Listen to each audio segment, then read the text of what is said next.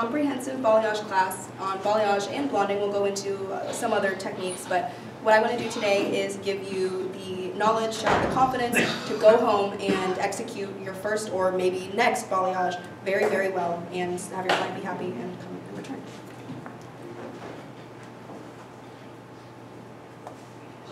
So I have a couple of preferred products that I use, and depending on the type of hair and the type of lift I'm looking for, I'll mix it up. One of my favorites, and I think the most useful tool of all of the JA lighteners for balayage, is the I'm Blonde Cream Bleach. That has such a nice putty consistency to it. It has so many moisturizing oils in there that you can, it blends so well and it's not going to sink through. It has the right amount of weight. So I use that alone, or I add it to Elevate 7 or the new Blondest lightener that I really, really like. Have you guys tried that yet? Has everybody tried it? No. Which one? The new Blondest lightener. Yeah, it's really nice. It lifts really evenly. I like it a lot.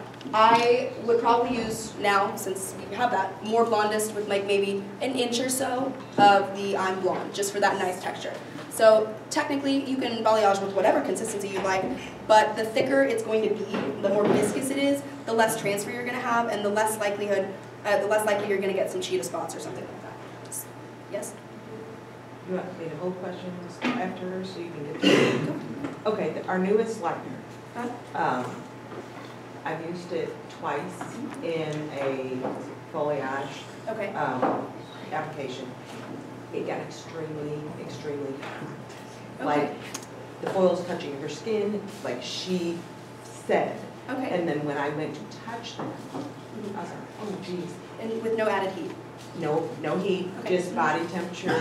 The first application was with 20 volume, so the next person I did it on, I'm like, okay, let's do 10, may take a little bit longer, but still the same thing. Have you had that issue? I have not had that issue, and so and these are both, my clients. I was gonna say, yeah. My clients, JA products, all the way. I know for sure. Okay, yeah. So no henna or any weird chemical reactions. No. Okay, yeah. Usually when heat occurs, it's telling me that there's metals. Yeah. There's some, it's either copper I do or live in a well water area. Yeah, it's got to be copper. Okay. It's either copper or it's iron. If you see rust spots in the drains, that's going to be iron. It's probably iron in our area. I've had some people that have gotten warm, but I've never had people's foils get hot to the touch. So that to me sounds like they probably have crazy heavy water, super mineralized, and you can clarify them before the next treatment. And to do that, I would use Chloramed and set them under the dryer for maybe 5 to 10 minutes, just so that it will pull all that out. I mean, you probably don't need to do that before a color retouch, but obviously just for their comfort and to prevent any breakage from it heating up, yeah. I tell them to use it at home as a single shampoo and then follow up with like a BioVita Shine. And then do mid-shaft to ends with conditioning, because they don't need it on the scalp. But you've got to continually work on getting that off.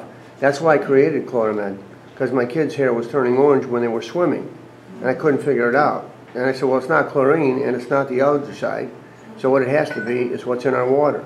And our water was rust. See, green is going to be copper, right? Orange is going to be rust, right, from iron. So I had, on the scale of 1 to 10, I had 11. So bad that even the guy from Sears that came out to try to sell me some kind of water softener, he just they sent him to the lab, he just shook his head, he said, there's nothing we can do. Until we got city water, but anyway. And I do use the Chloramed on the spec bar, but you want me to they got to have a bottle at home. Send it home with them. Oh yeah, yeah. Yeah, and I have not experienced Chloramed fading color. I think that if you were to leave it on for an extended period of time, and if it were maybe something like a super bright direct red, obviously, with additional cleansing, that is going to fade. But for most natural colors and for most gray coverage, I don't think that Chloramed would ever lift that much, especially because I do have older clients that swim, that do things like that, and they have it to remove the chlorine, and they're not coming in and I'm not cringing at their color. So, I think it depends. There's always a balance, but yeah. I really like the BioVita Shine High Lift. I use that a lot on people with natural hair, completely virgin. I prefer to use high lifts on somebody that's already a 7. They say they'll give you 4 levels of lift. Unless you're going for a really sunny, warm result, use it on a 7, because the ash blonde and the violet aren't going to do as much at a 9 or at an 8 or 9 as they would, at that 10 level, and that's what gives it that natural, really beautiful kind of blended gradient. I do that a lot of the time as a first session. So if somebody comes in and they're like, and I want to see how they lift and they have virgin hair, there's no reason to bleach somebody's hair 3 times. Do it once with a high lift, gently, because even a high lift with double 40 is gentler than 20 volume if you're letting them process for the same time. So do as much as you can in foil with the high lift, and then next time go through and you can do that and kind of build, and you get more colors that way. What is a double 40? So for high lifts and toners, we mix 2 to 1 instead of the regular 1 to 1.5. So it's double developer to the color. And with high lifts, that's because it's forcing open the cuticle a little more and depositing it. And so generally 40, I will use 30. I have no problem using high lifts with 30. Only use it with like 20 if you are just trying to blend some gray. Do you see what I'm saying? I have a lot of women that come in and they're like, hey, listen, I love getting my hair colored. I'd like to come in less and grow out my natural gray. You can do that fairly easily with a haircut, a full highlight, and a high lift color at the everything else. And then once their gray grows out, the salts and the peppers are a little more blended because they all match a little better. I use ultra glazing a lot as well, in between balayages or to just lift the base. So that's something where you can apply, you can do a wet balayage where you apply ultra glazing all over the head and then you lighten on top of it, and then you can mush kind of together, you can blend at the spot where they meet, and that gives a much brighter, sunnier result without you having to actually color all of their hair. Everybody has different needs. Some people want to come in every 3 months, 6 months, whatever. That's the beauty of balayage. It's lived in color and it's personalized. So if somebody wants foils around the face, I'm letting them know you're going to be in here in 6 weeks because it's not going to look as good. But if they come in and they're like, hey, my goal is to see you a little less, I'm like, I get it, I'm not offended. I'll see you in 5 months for your next session if you take the proper home care and you come in for a glaze and cut in between. So, you know, it really just depends. Everybody has different needs. AA paint is fantastic for like watercolory, vividy results. I use sometimes just the straight yellow, the sun, to tone. Sometimes I will just tone with direct dye if I don't need to process them any further. But I like that as a glaze afterwards. So a lot of the photos you'll see, it looks so complicated because it actually is. There's about 4 to 6 steps that you need to do. So that is a nice way to kind of after melt your color melt with AA paint. If you have somebody coming in with a rainbow and it's really, really blended, that's when you would do all of your regular balayage steps, not use a biomono after the lightener because that will block the absorption of the AA paint, and then go ahead and blend that all together. I like combing through my vivids as well, or combing it through strategically, just depending. So that can give it that really nice rooted look. A lot of girls, I would say in my age range, want like a lavender blended up to their natural, and so you have to do all those steps to get them light and then just glaze them last. One question, are you putting that ultra glazing all over before you put the bleach on, or the? I would say keep it mostly on the scalp, towards the roots, yeah. Where you want to blend it in. Yes, Okay, yes, and then you direction. paint your lightener up to meet it, and then I do a lot of manual blending. I prefer to manually blend. There are specific brushes that you can use, blur brushes, things like that. To me, I think that just kind of takes away, adds a step. That's more things for me to wash after the client. So I like using just my own 2 fingers, depending, to make sure we've got the right texture. So balayage is technically a specific type of technique that focuses mostly on surface painting.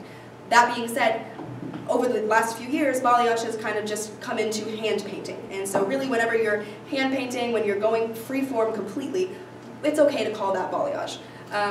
So it's from the French word balayer, to sweep, which just describes that gentle sweeping motion from root to scalp, that nice gradient that everybody would like.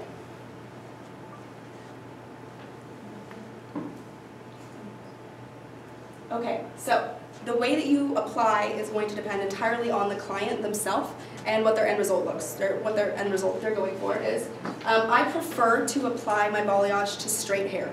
For me, it's much easier. If somebody has curly hair and they wear it curly all the time, that's a different story. But if they wear their hair straight at least 50% of the time or more than 50% of the time, you're definitely going to want to do them from that position, because the straighter the hair is, the easier it is to paint. It's going to be like, it's like drawing on a piece of paper that isn't crumpled, you know? It's a nice clean line. Wet or dry. So if they are looking to do, one session, I might just do a wet balayage. If they're looking for something kind of gentle, I would pre-treat, do like a biocomplex, get them all ready for that, take them out of the bowl, and towel dry a little bit, and then go ahead and start working. I work from the front to the back when I do wet balayages, because that's where they need to see the brightness the most. And I don't recommend using more than 20 volume when doing that, unless you have done it before. Don't do your first wet balayage with 40, even if you know they'll need it, because it reacts very differently, and I always say the lower the volume, the safer the result, and especially if you have more than one client, you do not want to be upping the strength just more than you need to. Okay, so surface painting or full saturation, that kind of goes into the technicalities of the word balayage. I would say maybe 30% surface painting. Most of what people are wanting is actually kind of a hybridized result between balayage and an all-over lightener. That's the amount of saturation people are usually looking for on the ends. So you could surface paint through the top of a section, and you can, I'm going to go ahead and demonstrate right here. You can surface paint on the top of a section, and then completely saturate the bottom.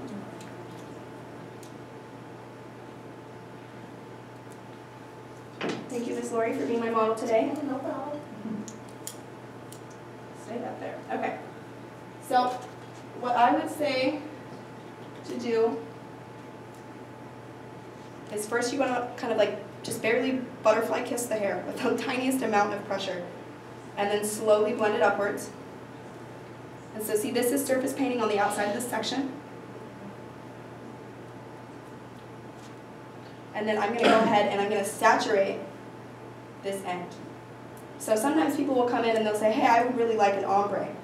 And nobody really wants an ombre. That's kind of not just like about 10 years ago, but usually a harsher line than what most people are looking for. Ombres do not grow out well. Balayage, you can grow out much better. It looks better for longer. You're more likely to get more referrals if they look good for more than just 2 weeks. So on this side, I'll go ahead and do a full saturation, which is going to be me going up a little bit more towards the root.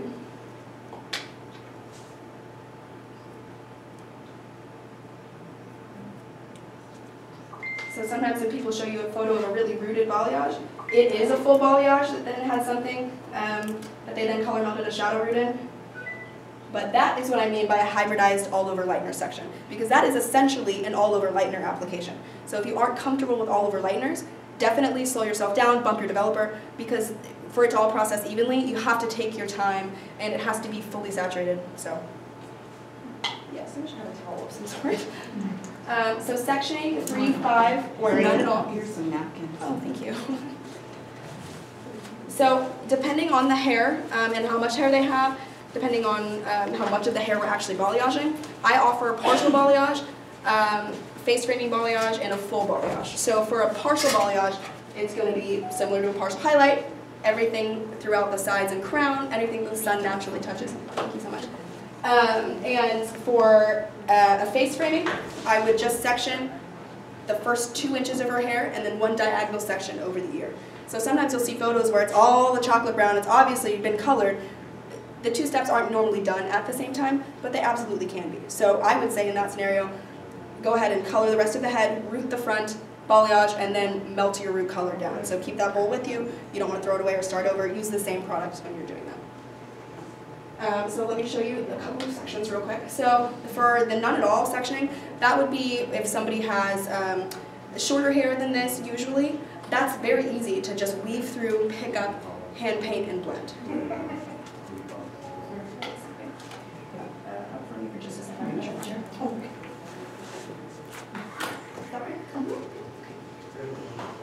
Perfect. So,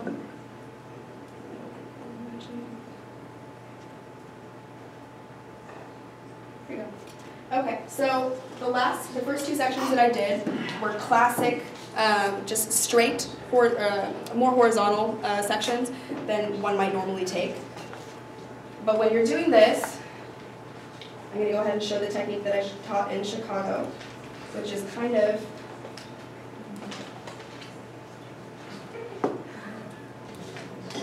doesn't look like it, but this is really one of the easiest ways to get through a head of hair, especially if they're thick, to do a balayage. So you're zigzagging that? Yep, I'm zigzagging.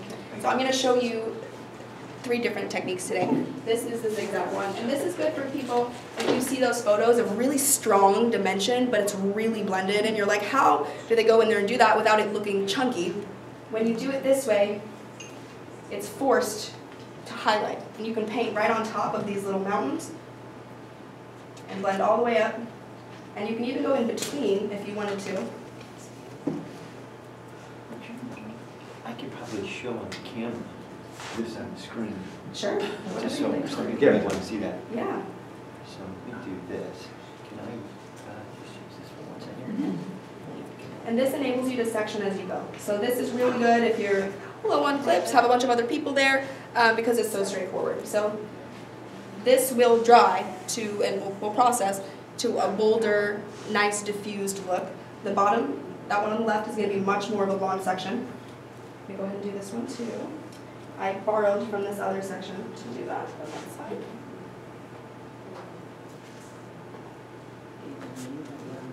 I like having a fairly loaded brush, and I always start at the mid and then work my way up. So I think that if you're going to be saturating on the bottom, you should start with a fairly loaded brush.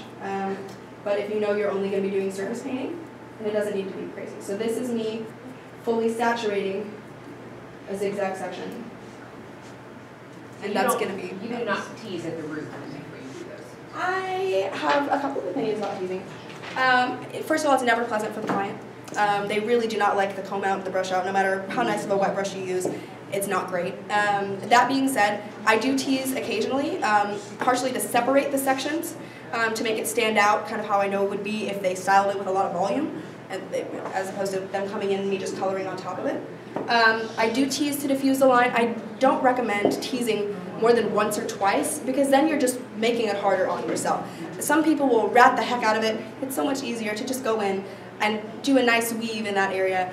I don't know, sometimes I think that a lot of the videos or something that show balayage techniques are almost intentionally confusing, because there really is no reason to have somebody look like a Halloween person, you know, with all those crazy knots and stuff. However, backcombing is completely optional, and some people do like it. If you have any concerns, it's kind of a forgiving thing that you can do to yourself by giving it's a good thing to use when you're starting out. For me, overall, I like the hair as straight as possible, and when you tease, no matter what you're doing, you're kind of creating some fuzz there. Also, if you want to bring your balayage all the way up and you've teased here, you cannot hit the tease, or else you're going to get put like spots, cheetah spots. Nobody likes those. So since I bring it up to the scalp so often on people, that's another reason why I don't. So if you were just going to have like a, you know, kind of that really lower, gentle, subtle, kind of maybe around the shoulders and chin type, because some people do just want a little brightness there, then for sure, tease. And you don't need to go crazy with it. But I would say the gentler the better, because you're going to have to rinse all that lightener out before you tone anyways. And I don't always condition before I tone. Sometimes I just really make sure that all that lightener is out, and it honestly adds about an extra 5 to 10 minutes at the bowl. And I'm already at the bowl for like 5 minutes, so. That's fine. Oh, good. Okay. That's fine. It'll be okay. So, I have some examples of the different types of balayage that I've done. So I have a first session, and this was somebody's first session. This was lightened with, this would have been Elevate. This was definitely Elevate. It was way before Blondus. This was Elevate and the I'm Blonde Cream Bleach. That one on the left, that was her first session. And I did that with the zigzag. And she, as you can tell, had a lot of hair. So the more hair they have, the more they're going to pay for it, and we all know this. I recommend not ever pricing a balayage less than $100. So that's like roughly my face framing price.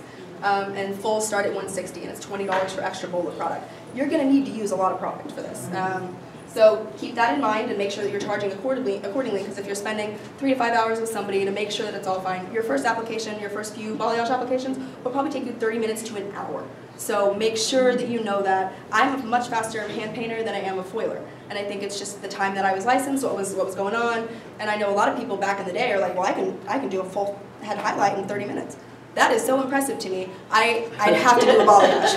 So it just depends. And the one on the right, that was her second session. So you can see, that's a different client, but that was a second session for that client. So you can kind of see down here how we have... Wait a minute, that's 2 different people? That's 2 different people. Oh, okay, So this is just, these are 2 examples of classic balayage. Yeah. So this is surface painting, and her surface was painted twice. So if you can see, she's still got a lot of shadows, a lot of natural through the mid to the bottom, and that's because we kept that separation so that it would have a lot of contrast. On this next slide,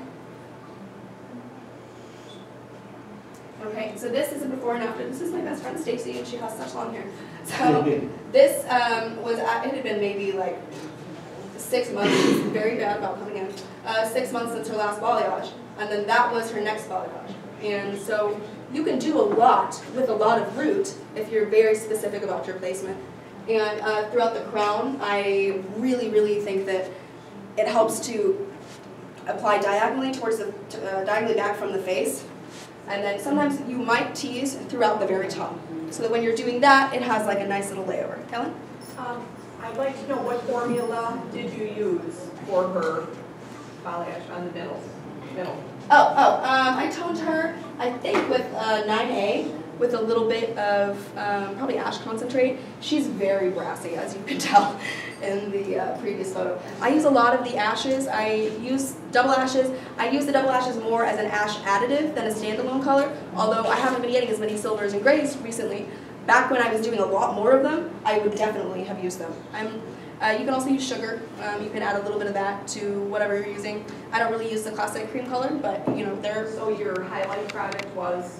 Oh, that was Elevate. Elevate with Eye Blonde. Okay. I always add a little bit of Eye Blonde to everything that I'm doing. I know technically Eye Blonde, it says like once it's opened, it has a particular amount of time until it's gone. I use it until it's gone, and I've never noticed it getting less active, honestly. So.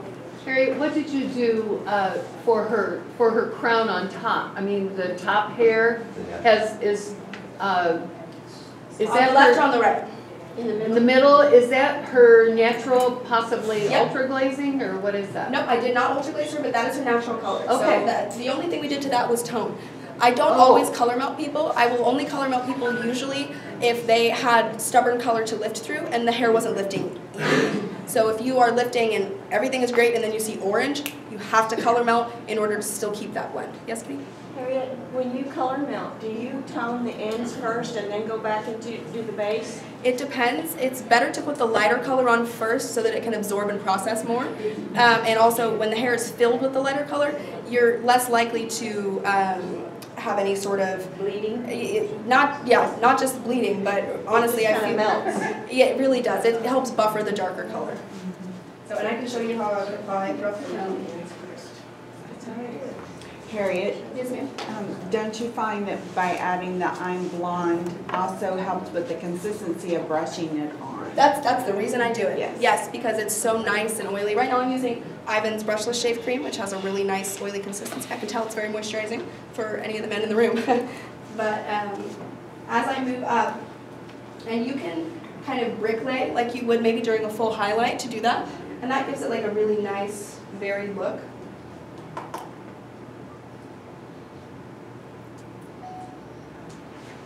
I was one of those people where growing up, you know, some people can draw a straight line in one go. I drew a straight line in 15 goes. So that's why I think balayage makes so much sense to me, is because I'm really just retracing the same lines and moving it up over and over. Oh, gorgeous.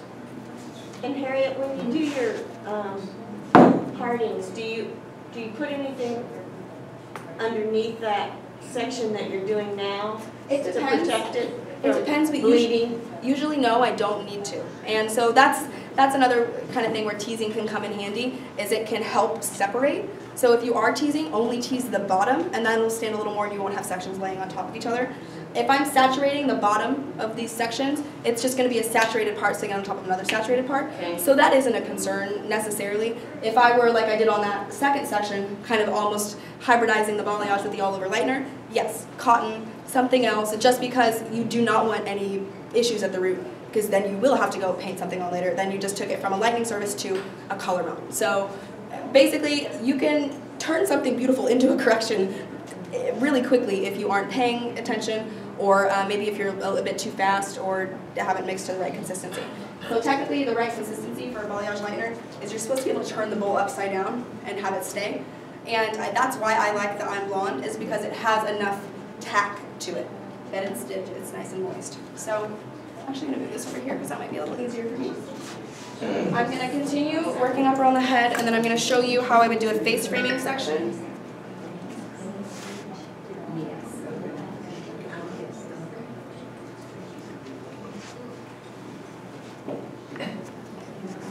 And you can absolutely leave a veil when you're doing these things if you are at all worried.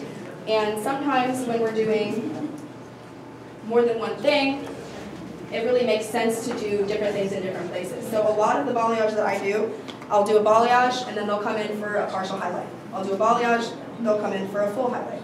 So I like switching up the method of which I'm kind of providing that dimension, because at the end of the day, then it looks so much more beautiful. It has all these different techniques and it's almost impossible to copy. So I'll do maybe like a diagonal back partial the first time, and then the next time I'll come through horizontally in baby light. So every time you should be blending, you should be adding more blonde. This is a nice saturated section.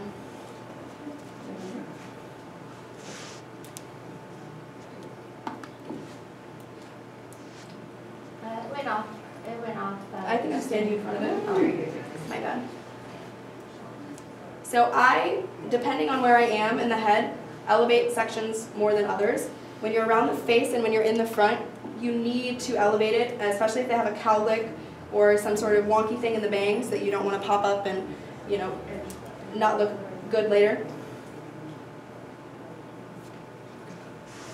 So how long would it take you to do her whole head with the process that you're doing now, you think, just approximately? 20 minutes, 25. Not long at all. She's got a really easy head of hair to work through. The thicker and the longer the hair, the more you're going to be spending time-wise. So I'm going to show you guys a face framing section now. And I went ahead and zigzagged it the same way just to be consistent. Harriet, Yes, ma'am. could you stand up so they in the back can see? I'm not sure, but people are welcome to move around. I don't know, it's not going to be easy for Come on me. up. No, I because I'm meant so just to short. show you. Oh, yeah, go ahead. Could you stand up for a moment? Oh, sure. So this is these are both fully saturated sections. And this you don't need to worry about. I know that looks concerning, but because it's fully saturated, that is all coated. If you saw that up here, that's something to worry about. Does that make sense? Yeah. Thank you, Harriet, Harriet. Of course. I have a lot of clients that like what you're doing, except they want more of the dark mixed in. So would you just weave?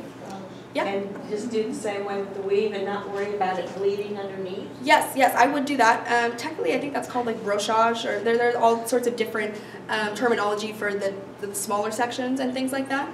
But yeah, you could definitely do that. Sometimes I will literally just weave out the low light, or I'll drop every other section, which is another thing. Like you can take larger sections and leave small slices of their natural in between, Gotcha. and then that's a lot more, and then they still have that darkness from root to tip, and it helps grow out a little better. Yeah. Okay, thank you. Of course. So for this one, because it's around her face, I'm going to over-direct it towards me, and I'm going to start painting all the way almost to the face. And that's what makes it look so homegrown and like it's just coming out of there, is because we're painting all the way to the scalp almost. So the same way you would highlight and just barely weave your baby lights around the face framing with a foil highlight. Go ahead and stand up and turn on. Can everybody see that?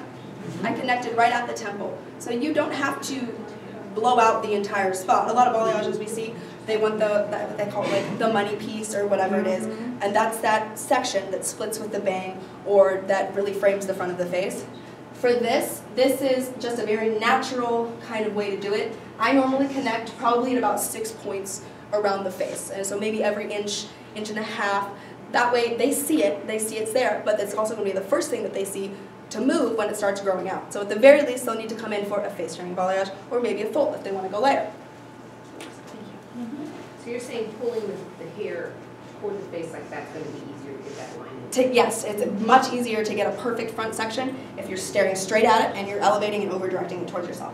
So when I did this, I basically painted this pretty firmly, pretty strong over here. There's not much here. We know that this is going to connect to the back after it's done processing. This is going to be a shadow, kind of like what Kitty was asking about. We only technically balayaged half of this and the bottom third. So that kind of connects it, and that's something that's really easy to do. Now I'm going to do a straight section instead of the zigzag. Depending on the hair, I will do a straight section. It's just faster and I think a little more random and funky when you do the zigzag pattern. But so for this, since we already connected to the face there, we're going to do the opposite. So we're going to bring it up a little higher on this side.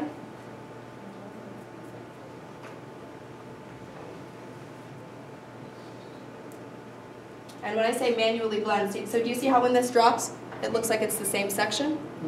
But there's going to be a shadow underneath that makes that look brighter. So it's all light play. Everything we do, so much of beauty, like highlighting and contouring, that's what we're doing with the hair right now. So here's another zigzag section. That is a terrible zigzag. Okay.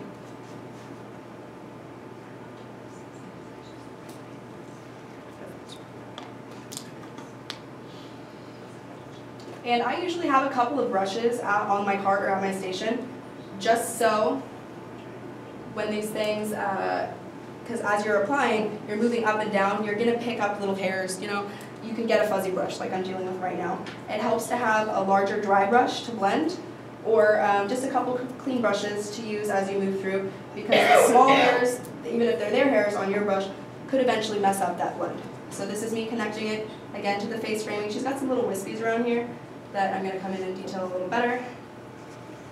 But yeah, you really don't need to be afraid of painting close to the scalp. And that's, I think, a place that gets ignored a lot. But when I'm painting, if I was doing a full balayage, I would do those baby hairs last, absolutely last, because they're going to be a little more fragile. And if you if they have a partial highlight and you're doing balayage in the back with 40 and there's already super blonde in the front, then you really do have to be very careful with what you're doing. I overlap over previously lightened sections all the time with no problem. That being said, I watch it like crazy. I constantly have my hands in it. I do not put balayages under the dryer. Some people do with the wet balayage. You might be able to get away with it a little more, especially if you want to like pump up that ultra glazing. However, you're going to want to double towel them because it's going to be kind of runny and a little bit more messy. So, as we get to this, her part, you have a couple of options. So she has a straight part, a consistently straight part. I'm blocking myself, yes.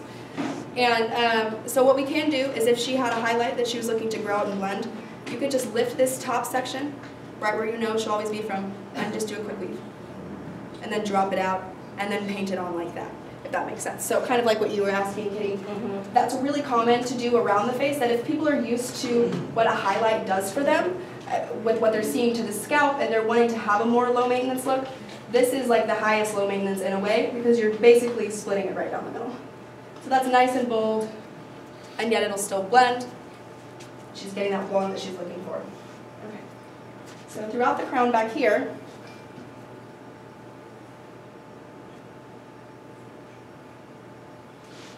Let's do this, so they can see. If you could just move just a little bit this way. we're gonna move. I keep standing. Yeah. Oh, no problem. Sorry. This so it's not in front of the camera. Perfect, that's good. Okay. So here we are with this crown section. And I am going to have to clip it back. She's got a lot of volume today. I do. Yes, you do. Okay. OMG. Right? So, a lot of balayage throughout the back. I see that this kind of piece in the